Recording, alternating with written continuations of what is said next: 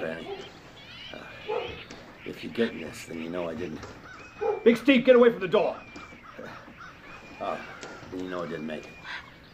I don't know if you, Stu, and the kids are safe in the cabin up there, but well, I hope you are.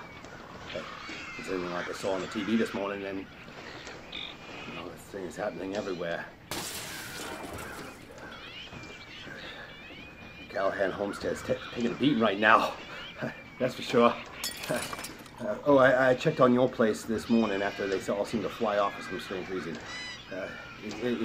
It seems relatively untouched. I don't know. Maybe they know that there's no humans there. They definitely seem to know that I'm here now, though, huh? A couple of birds got in this morning as I was watching the TV, and oh God, scratched the hell out of my back, something fierce. Before Big Steve finally caught one, and I started playing batting practice with the other. Tell you what, Ma's skillet, no longer for just cooking bacon, huh?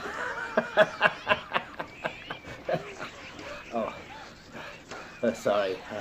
It's just that, you know, if I hadn't seen what these things can do with my own eyes, I'd almost think it was comical. You know, this morning on the TV, there's all those people standing outside the windows with the signs on that news show, you know, and it's like they were swarmed or something. And you know that news anchor, the one that all the old ladies swoon over. Yeah, he even laughed, made a joke of it before the blood smeared on the. Yeah, well, he didn't last long. I don't know what happened after that. The camera cut out just as soon as the birds got in the studio and started attacking the co-anchor. But, look,